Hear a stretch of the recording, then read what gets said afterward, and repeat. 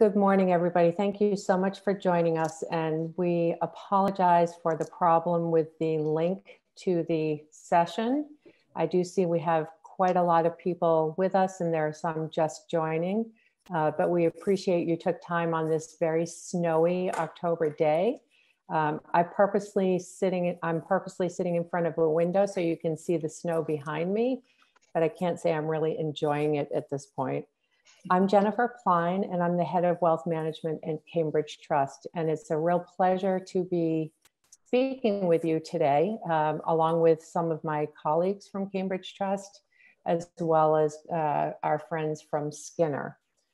I want to remind you that the audio portion of this presentation is being recorded, and we will post it on our website within a couple of days.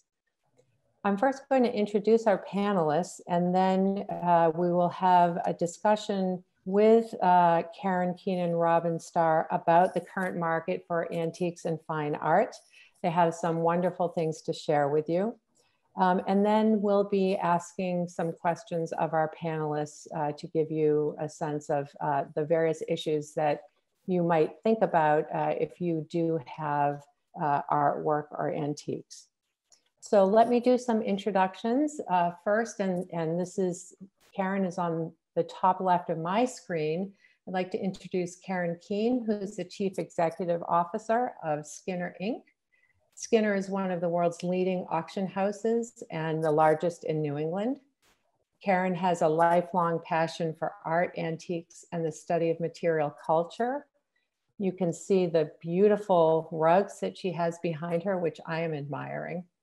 Karen's also a formidable presence at the auction podium and became the company's first female auctioneer early in her career. Karen holds a master's degree in art history from Boston University. I always like to give an interesting tidbit about people. So what I'd like to share about Karen, she's an incredibly dedicated mom, and that means different things to different people. So in Karen's case, back in the early 2000s, Karen actually wandered onto the wrestling mat during a meet between Lincoln Sudbury and Natick high schools. As a worried mom, she wanted to ensure her wrestler son, Kobe, was okay. He evidently has never forgiven her. No word as to whether she actually participated in the wrestling match or not. So we'll leave that between you and Kobe. Thank you for joining us. Second, I'd like to introduce Robin Starr, who is the Director of American and European Works of Art at Skinner. She conducts numerous benefit appraisal days, lectures, benefit auctions, and she's lectured in art history at various colleges in New England. Karen attended Bates College, where she majored in both art history and physics. I actually have a daughter who went to Bates, and she told me that the double major in art history and physics is actually not that unusual. Robin, so the fun fact about Robin, her pets are all orange, and they're all named after former Red Sox players. I have to say I'm feeling just a little bitter these days. So my big question is, do you have one named Mookie at this point? I do. Okay. We have a Sato dog, and her name is Mookie. All right. So we still love Mookie. Good, good. We won't hold it against the dog. I'd also like to introduce now my colleague, David Strawn. He's well, it's obvious since he's the man in the picture.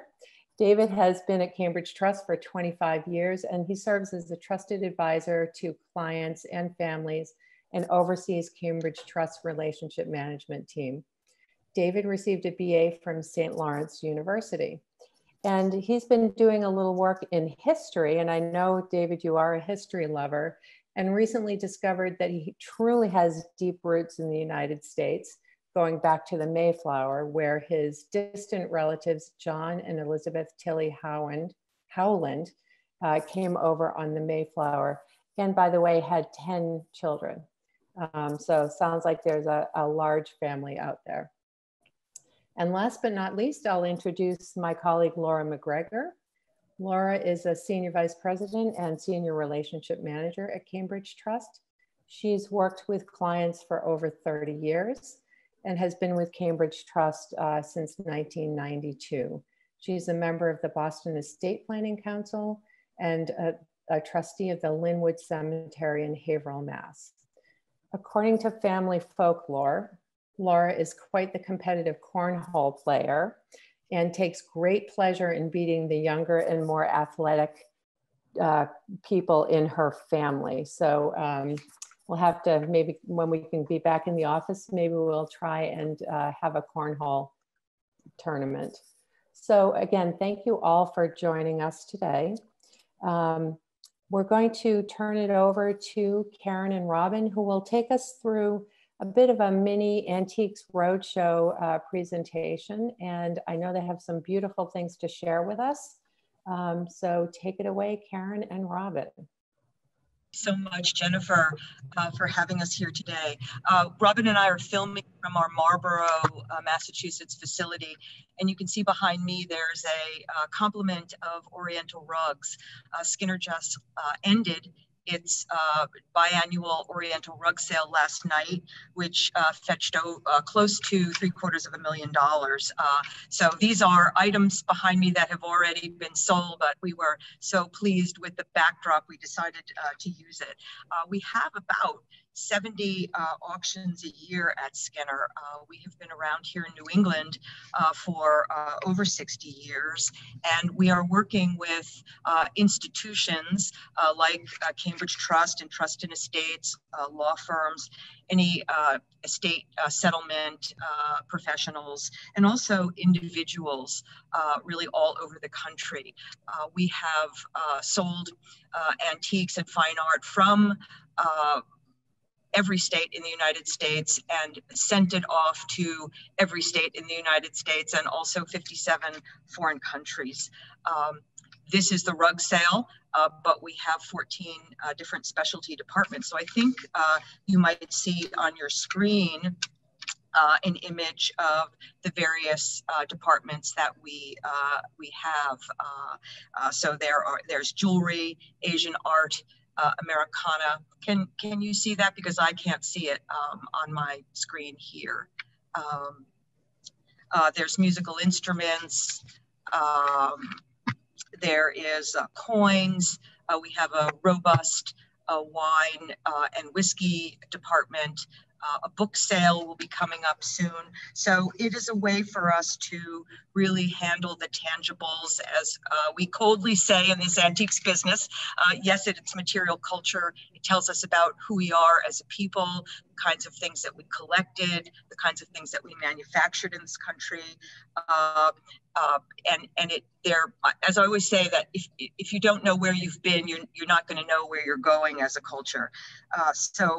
But that being said, this is a market like all markets. It rises and falls, and it has vagaries. And so we're going to explore a little bit about the what's hot, what's not. So next slide, which is a fantastic image of a Van Cleef and Arpels platinum and diamond necklace. And as you can see, this piece hammered in one of our recent jewelry sales for $112,000. Why is it important? Why is it hot? It is a French designed jewelry signed by the very important house of Van Cleef and Arpels.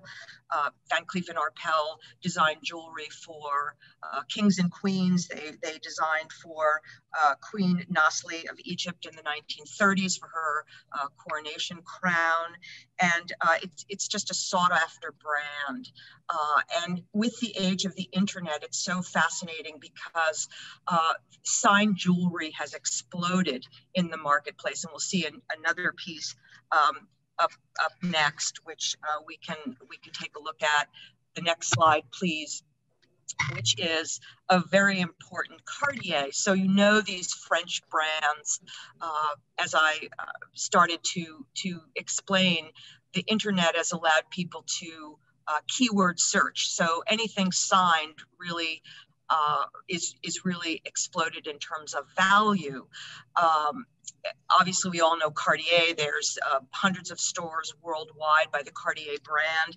It began, as did Van Cleef & Arpels, in the 19th century, and was family owned. This Cartier was family owned up until the 60s, which it's now part of a multinational conglomerate with as I mentioned, hundreds of branches worldwide. But this particular ring was important. You can see the design from the 1950s. You can see on your screen. The design is really quite sober, and it's low key, and the value of this ring had to do with the two sapphires. So Cartier was known for searching for the finest gemstones in the world at the time. And in fact, there are jewelers from these major jewelry outlets all through the 20th century. Tiffany was another, which traveled to Europe and were buying crown jewels. So the gemstones themselves, for instance, after the French Revolution, the country of France sold off crown jewels, and you could actually buy these gemstones at auction. And so the quality of them is just totally top notch. And I'm told by our jewelry specialists, Skinner has a full complement of jewelry specialists on staff, that the driver of the value of the ring had most to do with the quality of these sapphires. So it's fascinating. I will, as I mentioned, the internet allows us to search for keywords. So it also, as it drives the price of those keywords, there's also a lot of material that is unsigned. And so I invite you to hunt through our jewelry auctions, because there's a lot of spectacularly designed jewelry that is just beautiful. And that jewelry actually has a little softening in the market as opposed to the signed pieces. So let's look at the next slide, which is just a tiny little Indian head penny. It's in this case, which Skinner sent it out to have it graded, but it's kind of a fun backstory, and it gives you a sense of what's lurking out there in New England. We find it all the time.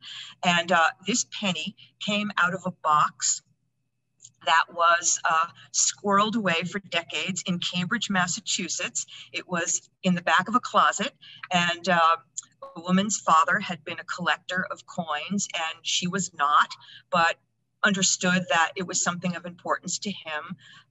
And when she was trying to lighten, her load and clean out things that she hadn't really paid attention to in many years, this box of coins came out, of which she brought the box to Skinner. And our coin specialist, Kyle Johnson, went through the coins and discovered this Indian head cent from 1877. And, collecting coins is a wonderfully nerdy experience. And Kyle had given me reams of notes on why this 1 cent is worth over $16,000. And, it has to do with when it was minted. 1877 was a key date for this series of Indian heads. And the fact that the coin was in extraordinary condition. So it really was a find hiding in Cambridge for all those years. So we encourage you to invite us in, and hopefully we can, or bring things to us. Hopefully we can discover something for you too. Next slide.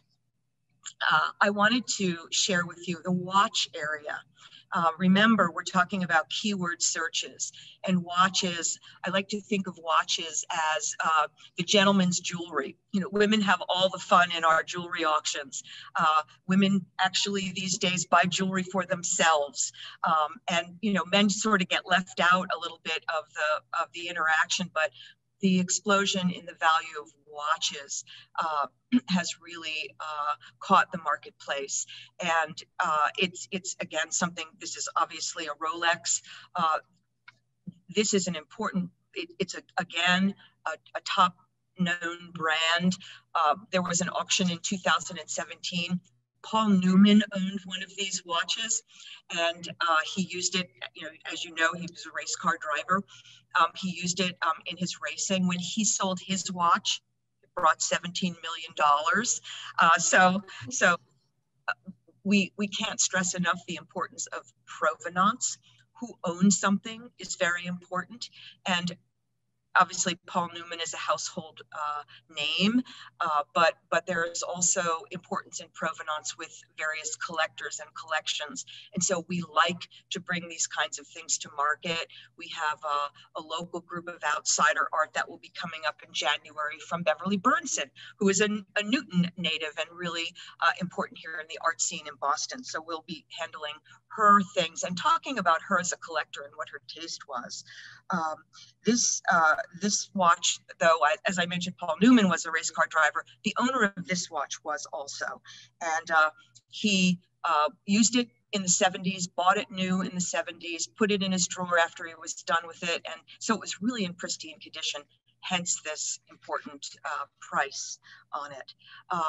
So I get at Skinner to really handle a lot of the, what I would call furniture, decorations, the collectibles, but I wanted to turn it over to Robin Starr now, who is our fine art specialist at Skinner, along with her staff, who handle really an extraordinary collection of paintings and sculpture and prints every year at Skinner, and they are the true art historians at Skinner. So Robin, go ahead.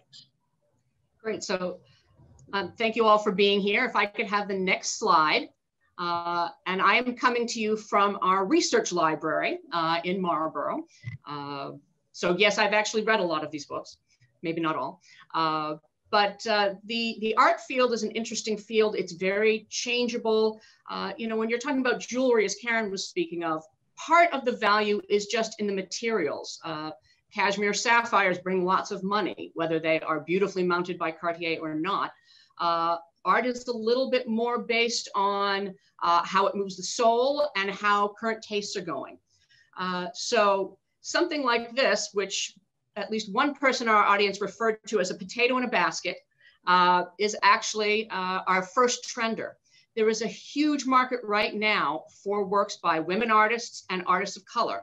And this is not just due to the current political climate. These artists have been undervalued literally for decades. And people are suddenly realizing that some of these artists should be collected. Ruth Asawa, as you see here, she actually learned her technique when she was traveling in Mexico as a student and was watching women weave metal baskets for carrying eggs and other things. But she takes it to a very new level in these sort of abstract expressionist, amorphous sort of figures. This is a fairly small example. And what's interesting about her is when she first came to art was when she was interred in one of the camps for Japanese Americans during World War II. And there she was fascinated with art, and she was interred with a number of Disney illustrators who were also Japanese. And what else was there to do in the camp? So they were thrilled to have art students, and Ruth was a very dedicated student. And that's actually how she got her start. But artists of all manner are doing very well, female artists, artists of color. And artists don't always have to be famous. Next slide, please. If you took Art History 101, you probably didn't hear of Ruth Asawa. You probably didn't hear about Alphonse Valda as well. But works by lesser known artists can still bring tremendous amounts of money. The works that do best by maybe secondary and tertiary artists are works that epitomize the height of the artist's style. Valda was known for scenes in the Austrian and Swiss Alps, such as what you're seeing here. And they have a very modernist view, as you can see from the sort of almost mechanical forms of the figures as they ski, sort of do a cross-country style ski through the wilderness. This picture is also interesting because of its backstory. And backstory always helps. This work was very fresh to the market. In fact, it was commissioned by the father of the person who sold it. It was commissioned just before World War II began. And the gentleman who commissioned it from Valda was, the family used to always go on ski trips together. And so he sought out Valda, who was famous for these ski scenes. The work's painted, but unfortunately the patron had to flee Austria and came to the States before the work was done. So after the war, a friend who had stayed behind in Austria was able to get a hold of the artist and ultimately get the work shipped to the patron here in the States. And this little picture, it's about 12 by 20, brought over $500,000, even though it's an artist you've never heard of. Next slide, please. Now, Hans Hofmann is somebody you probably have heard of. Hans Hofmann was an incredibly important teacher during the abstract expressionist period, both in New York and in Provincetown. He was also integral to disseminating abstract expressionism to Europe. Most of the artists who were working on abstract expressionism, especially in New York, tended to stay in New York. Hans Hofmann was one of these artists that tended to sort of teach abstract expressionism and actually brought it to Europe as well. So he is possibly one of the most influential artists from the ABEX period, just because he disseminated so much of the art, the technique, and the concepts behind it. This picture is interesting because it is actually, although it's titled Image in Blue, it's actually one of his rare self-portraits. Now, he's an abstract expressionist, so obviously this is not exactly a realistic portrait, nor should it be. But what makes this picture interesting is it's a rarity. So one of the things we do at Skinner is we have to consider what sort of a collector is going to want something like this Hans Hofmann. A collector for the Valda is going to be looking at probably a broader collection where they are looking for those quintessential examples by a range of artists. Something like this, we're going to market very differently because this is not necessarily the first thing you think of for Hans Hofmann. This is not going to be going to somebody who says, I want one great Hans Hofmann. This is going to go to somebody, whether it's a collector or an institution, that wants to show the range of one particular artist. So this is something that we're going to market very differently. We're going to market this maybe to an institution. We're going to market this to people who we know have a particular interest, not so much in abstract expressionism, but particularly in Hans Hofmann. Next slide, please.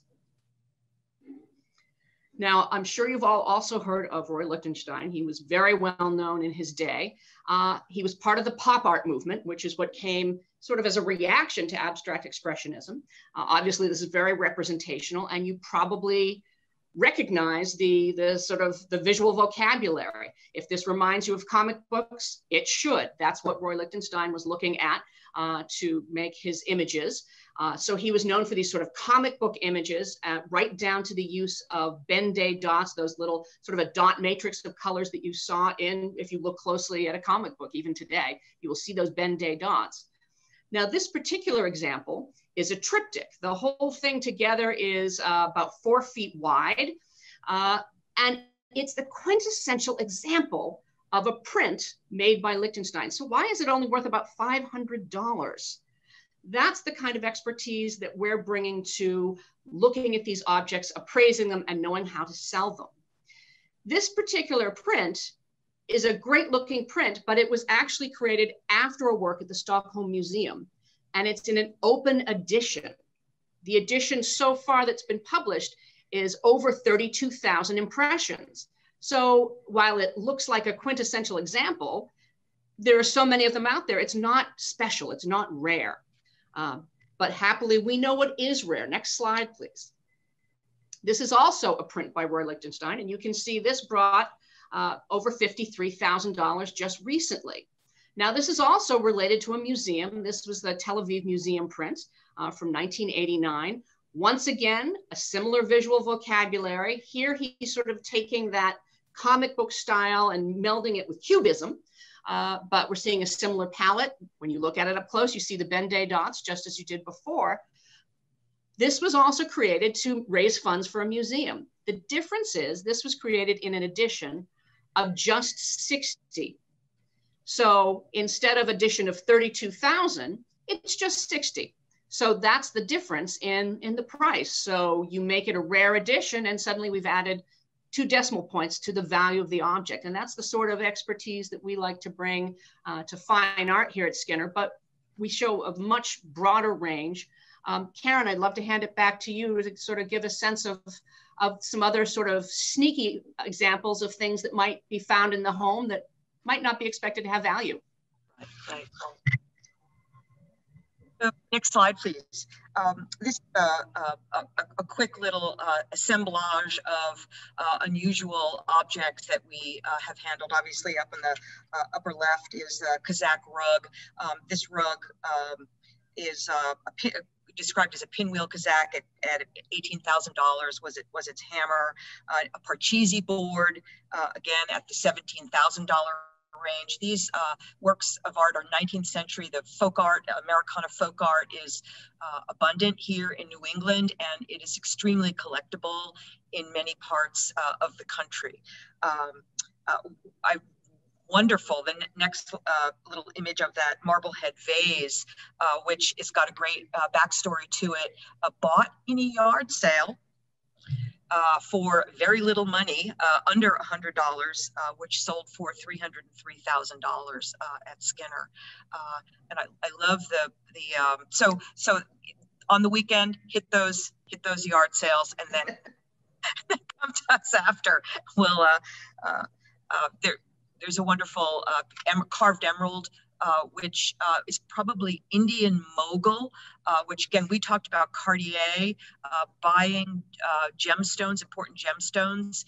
This kind of thing would have been sold out of India in the 18th and 19th century and saved, and then an important jeweler like Cartier would have reset it. This is in an Art Deco form. And then finally, George Nakashima, which is the mid-century modern, as you've all heard of, has really exploded onto the marketplace. And these 2 chairs fetched together, the pair, just under $30,000. So let's look at the next slide, which you know, we've heard a lot about brown furniture and how nobody wants it any longer. But you know, this is actually my wheelhouse. My specialty really is Americana and 18th century. It's what I do on the road show mostly. I'm appraising furniture. So when this little piece came in, you know, we feel a little sad that the marketplace for brown furniture is softened. We estimated this at $7,000 to $9,000, and the hammer was $137,000 over that. As you can see, this just recently sold during the summer. And why did it explode in value like that? Because of its wonderfully figured top.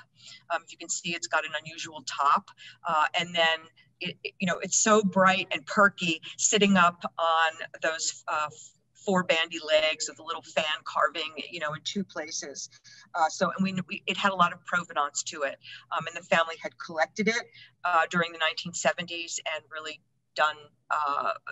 kept it in their home. And so waited for a time when they were downsizing. So it was really, we were so pleased that not all brown furniture is alike. Next slide. And this is a funny story that brings eBay into the conversation. In Seattle, Washington, apparently there is a Goodwill or Salvation Army that regularly loads their donations onto eBay, hoping for a marketplace that will be broader than they can achieve in their Seattle store. And so this piece was bought on eBay, I think in the $850 range by a collector. It's only about 14 inches high, but the carving on it was exquisite. It was just beautiful with original paint. So we imagined it to be, I mean, we're not totally sure because we've never seen anything like it. We imagined it to be a perhaps salesman sample. I mean, that phrase is bandied about a lot, but it was small enough that it could be carried, that would have shown a ship's captain or shipwright what sort of carving could be made for a ship figurehead, which of course would be larger than life size. So this little piece was a great rarity. Bought on eBay for $850. Photograph of it was sent to Skinner, to our Americana department, because we have such a great reputation for handling Americana, achieving top dollar for objects, that this piece ultimately fetched $21,000 at a Skinner auction.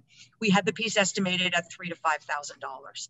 So we try, as our Americana department likes to explain, if we can keep estimates at a conservative level, it gets collectors energized and gets them competing, and then drives the price for what these are worth. So as a former CFO at Skinner used to say, you guys are like pure capitalism. You guys are like, this is how it's supposed to work. It's an open market, and really the buyers are deciding what the price is going to be. Next slide. I travel all over New England and visit people in their homes, and there are standards which you talk to people about, jewelry and silver. That's usually things that are hiding in drawers, and you ask people, is there any jewelry or silver? But what you should also be doing is just checking things out. I mean, obviously asking permission, but I wanted to show on the right-hand side were 2 coin silver spoons, but they were not just any coin silver spoons. They were in fact spoons that were designed by and made by Paul Revere around 1800. These 2 spoons were hiding in a kitchen drawer in Maine, and they had been used, just used, and no one really thought much about them. But when we went through the house and were really trying to discover all that we could to monetize the tangibles in the home, these 2 spoons were discovered. And so $8,400 later, I now have to ask people about, because of the change in the marketplace, about whiskey and wine. I mean, that was, you know, I've been doing this close to 40 years. I never, except for within the last 3 or 4 years, have asked people, can I look inside their liquor cabinet? I mean, that's just, that's awkward. That's awkward on a house call.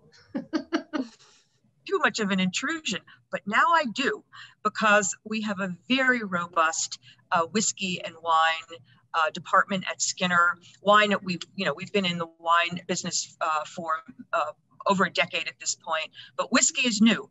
And actually you can go onto the Skinner website right now, and there is a whiskey only auction. And these spirits are collected from people all over the United States who have this wonderful stuff. And it's a new collectible, and I'm guessing it's going along with the guys who are collecting watches. I don't know. I'm sure I don't want to get too sexist here, but the whiskey, it's a fun collectible. It describes our history. People love the Prohibition bottles. So it's something that we are continuing to understand in terms of the marketplace. Next slide. This is a group that actually wandered into our Marlborough gallery recently, a full 15 volumes of Jane Austen's works of art. It's a rare set. They're all first editions, and this will be coming up in our book sale, which is up online now, with an estimate of $20,000 to $30,000, in trying to reach out to the broader market. So we'll discover really what it's worth after the sale is over. Next slide. There's a lot to talk about in the area of Chinese and Asian art. I would say mostly in the Asian and Korean areas. There are all over New England material that people put away, collected in the 18th and early 19th century. As you all know, we did whaling, and we did China trade out of Boston, and Nantucket, Bedford, and captains collected and brought back material. And this piece was discovered recently in a family here. It's a signed 18th century bottle vase. It's a rarity because of its shape, its decoration, and this, as you can see, fetched $1.2 million. And next slide. It doesn't get better than this in terms of Chinese ceramic. This is a Fengkai flower and landscape vase. Qinlong is 18th century. This was made for an emperor, we are sure. This is $24 million at Skinner. And it was made for an emperor so that the potters and craftspeople could show off how good they were. And so you can see these panels that are painted, and they're showing off their glazes by the sang de boeuf. You see that red glaze around it. There's a celadon color and a pale green, and then the typical blue and white from the Ming period. It's almost like a riff in jazz. You know, the artist is showing, he's showing all he's got to give to the emperor. And clearly the price reflected that. So I thank you all for being with us, and hope to hear from you someday soon. Thank you.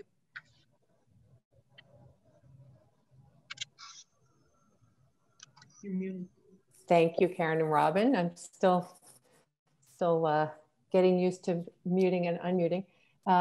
That was fascinating and some beautiful pictures. And one of our participants has mentioned that the USPS has a stamp set for Ruth Asawa. So if anybody was really excited by the potato in a basket, you can get a little bit of that through the Postal Service.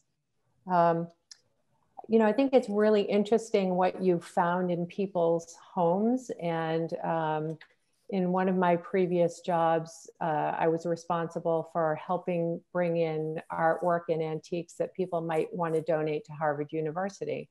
And one of the things that was donated to us was a stamp collection, which turned out to be worth $600,000. So you really do never know what might be in somebody's closet that turns out to be valuable. So that was really interesting to see.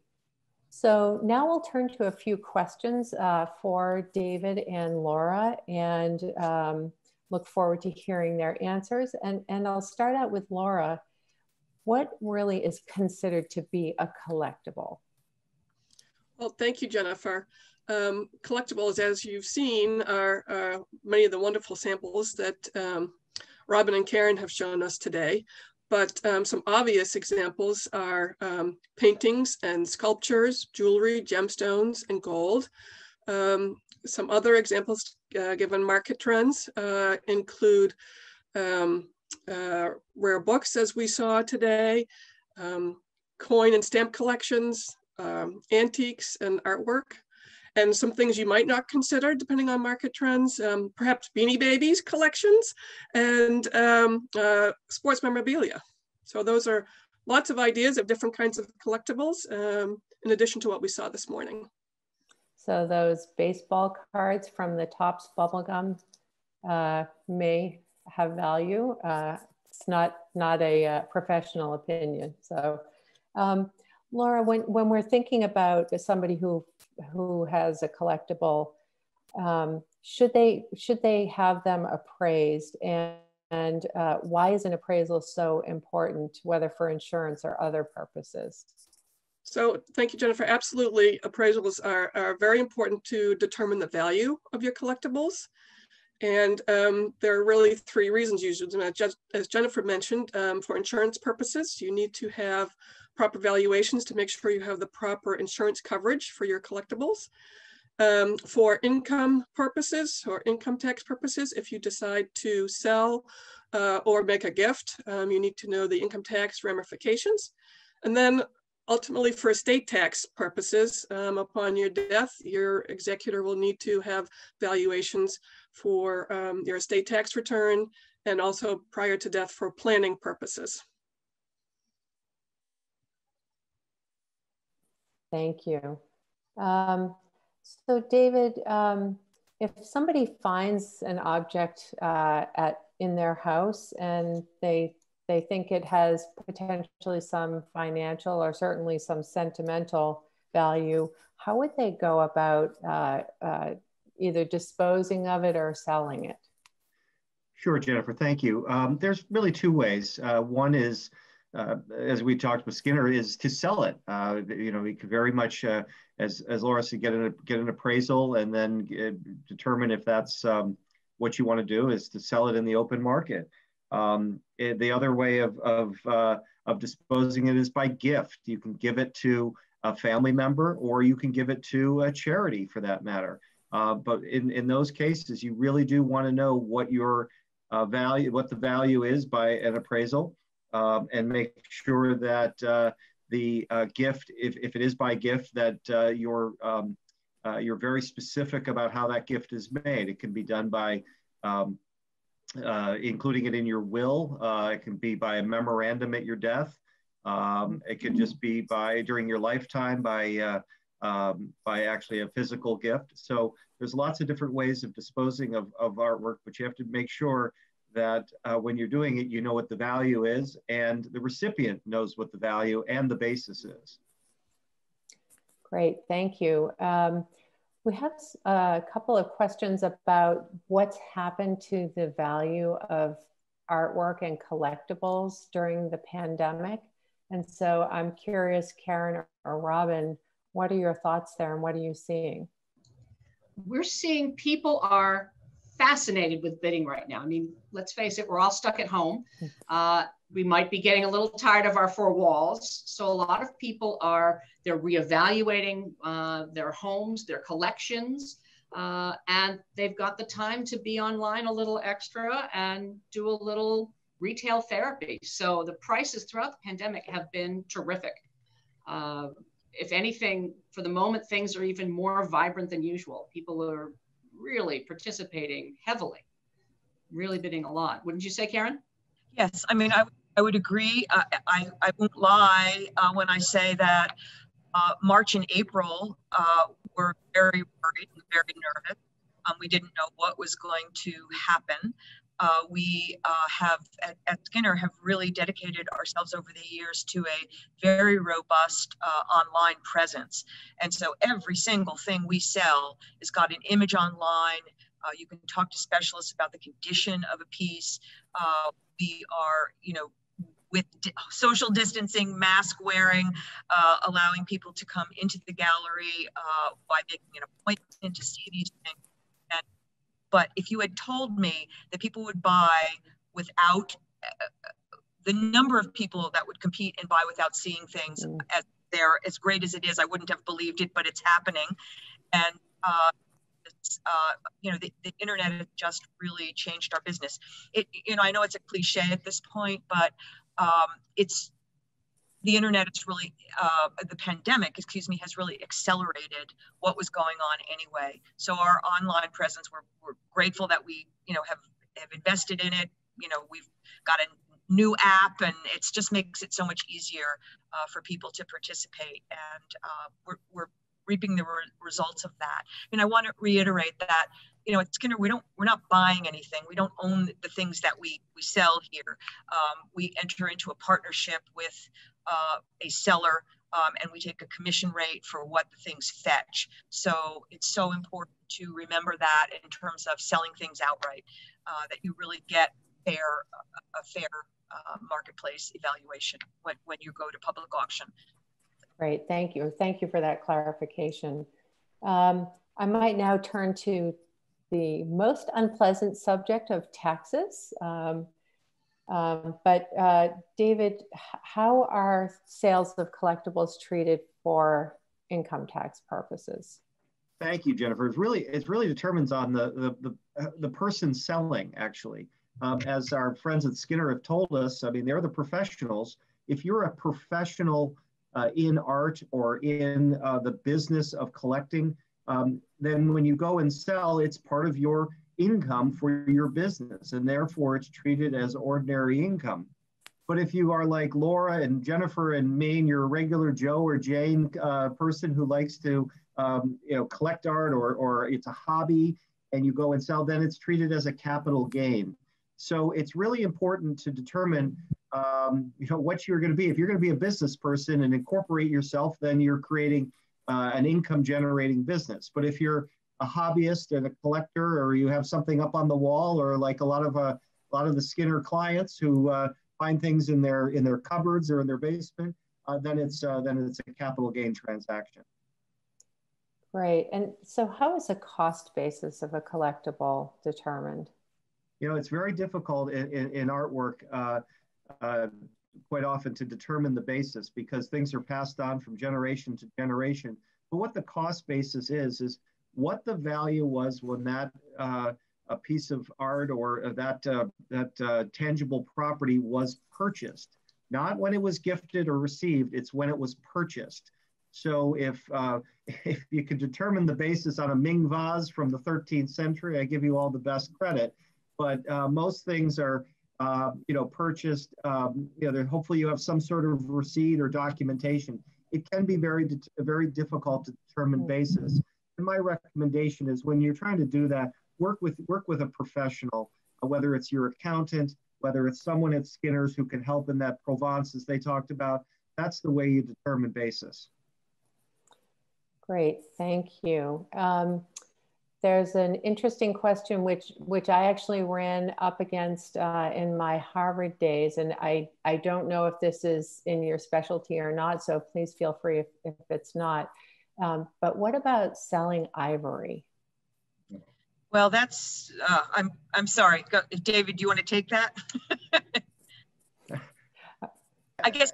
I was sighing because I know that's a very touchy subject. I'm going to let you guys handle that one for us. No, it is, there are federal laws and there are state laws. And at Skinner, we try to comply with all of them. The basis is that an object needs to be 100 years old. You also need to prove that it was brought into the country prior to, I believe, 1982. And please don't, this is going to get filmed and you're going to hear, no, it was actually 1984, or no, it was actually 1978. But so there is a date, which you have to prove that it came into the country before. Most people can't do that. They just don't, we ask people with a large carved ivory piece, do you have any photographs of Thanksgiving celebration in 1952 with the piece sitting behind you? That will, but I would say 99% of the time people have these objects and they just can't reach the hurdles that they need to reach in order to sell it, which I think that's why the law was designed. And so we say, sorry, we can't help you. So we are not in the business of selling any ivory that doesn't meet the very strict criteria for sale. Right, great, thank you for that. So in terms of thinking about the cost basis for if you're selling something, is there a step up of cost to market value at the time of death for a collectible? Is it similar to stocks, for example?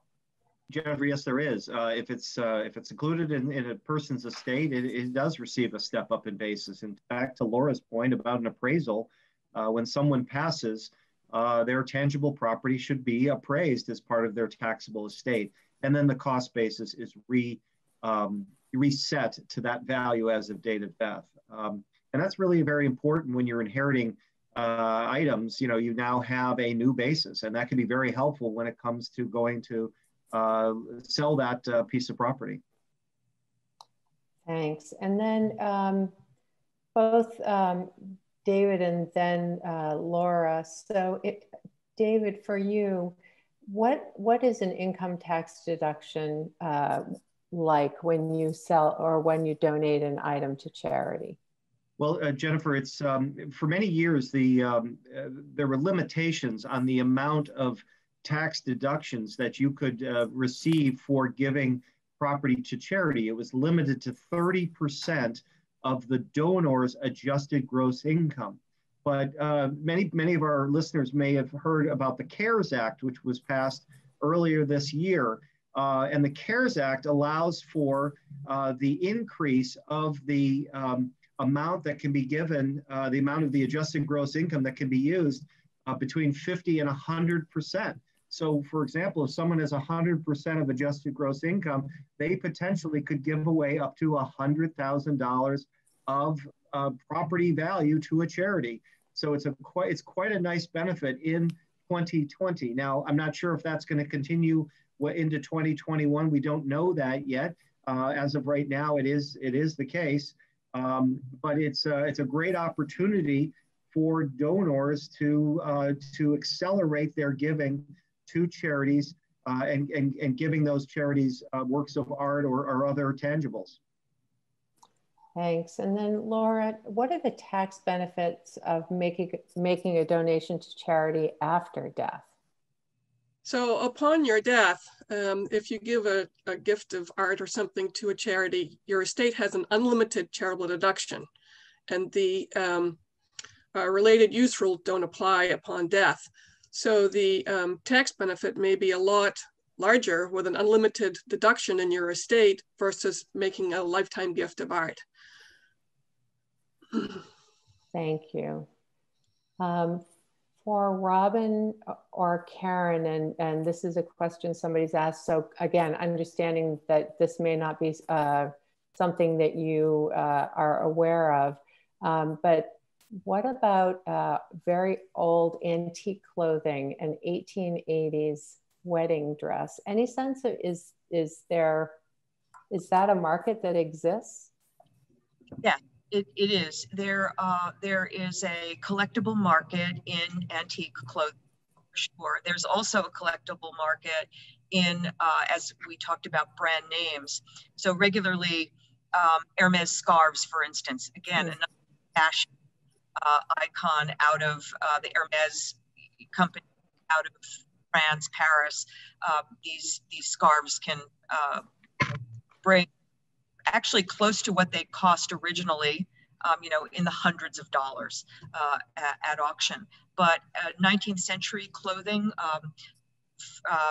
the House of Worth is sort of known as the premier French fashion. People in the Americas copied their designs and made them by hand.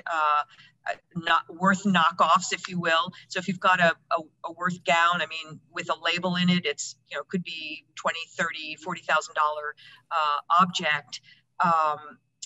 What we see mostly in estates in New England is handmade silks and cottons that condition really, really matters on these things. And there are, wonderful collections and collectors and dealers. I know there's a fun little show that happens out in Sturbridge for you locals. And it's a kind of soft antiques, and it's filled with, it's out by the Brimfield area. And there are dealers and, hundreds of dealers that come from all over the country to sell these antique objects, antique clothing. So yes, we sell them at Skinner, but condition matters, and just beautiful, how beautiful they are, and their rarity, etc. All of the same criteria that you would use for any other collectible. Right. Thank you. So as I'm thinking about what I have in my closet, I'm guessing that my mother's 1958 wedding dress is not all that valuable. So I may want to think about how to dispose of that. It's more sentimental than anything else. So Jane Nylander, who was a professor of mine at BU, she was in charge of textiles at Historic New England when it was called SBNEA, Spinea. And she said at one lecture, I remember, that the white wedding dress is the one object that Spinea is asked to take into their collection. And we have many white wedding not want any more. Right. What we're looking for is 19th century children's clothing, because it didn't have as many objects, it didn't have as many articles of clothing. I mean, did you know that in the 18th century, when they do these appraisals for probate, which they did in the 18th century, just like they do today, that clothing was one of the most expensive objects in a person's possession, in their estate. Wow. So Jane Nylander was looking for children's 19th century clothing. It didn't last. They wore it and wore it out. Right. Fun fact. Yes, thank you. That's really interesting. So Laura, what really is the bottom line when you're considering selling a collectible? So the bottom line is that you most likely will come into a cash windfall. I mean, look at all the items that we saw today and the values that they attained. So it also will lead to quite a significant tax obligation. So if you're uncomfortable before you sell any type of object after it's appraised, I advise that you consult with a tax advisor and put an income tax strategy in place before you sell it.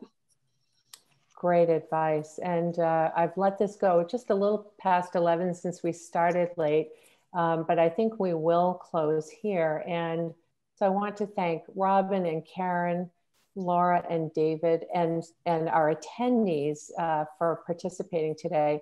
I know I learned a lot, and some of those pictures were really spectacular. We will be posting this, as I mentioned, to our website, and we'll also send you a link to the recording for those who participated. Obviously, I think as we all said, you would be wise to consult your professionals, both on tax for tax purposes or for legal purposes. And we'd be happy to answer questions that you might have regarding the tax or financial implications of any collectibles you may have. So thank you again. I see it's still really snowing out there. So please, everybody, be safe, be healthy, and we wish you a very happy Friday. Thank you again.